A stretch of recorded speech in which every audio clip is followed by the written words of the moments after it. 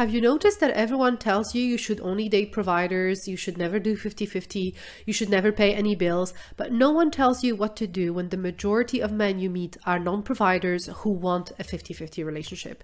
The harsh reality is that majority of eligible men in the Western world nowadays are non-providers, and trying to find a provider man is like looking for a needle in a haystack.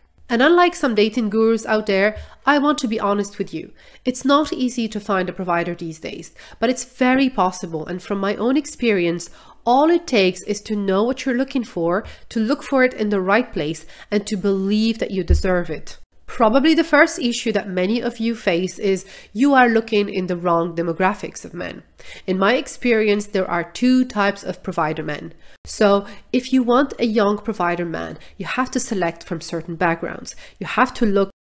Join me on Patreon or YouTube memberships and get access to all these exclusive videos and many other benefits.